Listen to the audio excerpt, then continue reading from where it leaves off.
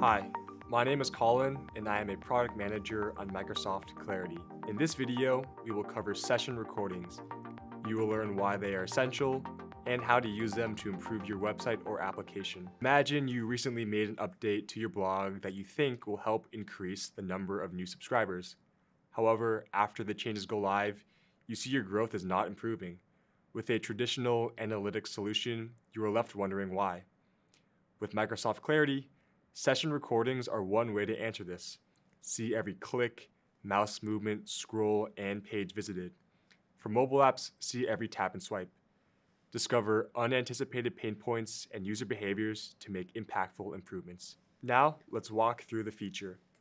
Before we even view a recording, the first step is choosing which one to watch. You can narrow down your choices in a couple of ways. First, you can add filters and segments through the Filters panel, or by simply clicking the recordings icon in a dashboard card. Be sure to watch our video on filters to learn more. Once filters are added, the recordings in the list are tailored to what you are looking for. By default, the list is sorted by date, but you can resort the list by session length, number of clicks, and number of pages, or number of taps and screens on mobile apps. Now we can choose a recording to watch. As you can see, we provide additional information about each recording, such as session length and number of pages visited, so you can better select which recording to watch. You can also favorite a recording from the session list, which you can then view later in the Favorite Recordings tab. Once we select a recording, we watch it in the player. Here, you have your standard playback controls. You can also enable skip inactivity, so you only watch the parts of a recording where the user is actively engaged. Another tip is to leverage the More Details tab. Here, we provide additional information about the recording, and we also provide a complete list of user actions and page visits. You can quickly skim this list to see if a particular event or page visit you are interested in occurred. Simply click on the events to jump to that point in the recording.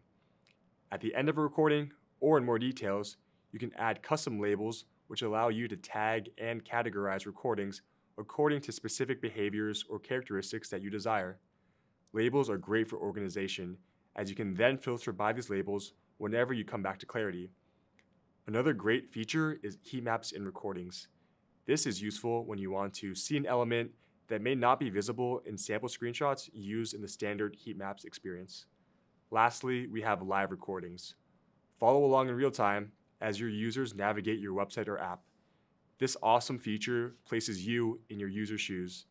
This is great to get immediate feedback on any recent updates. Thank you for watching this video, and catch you in the next one.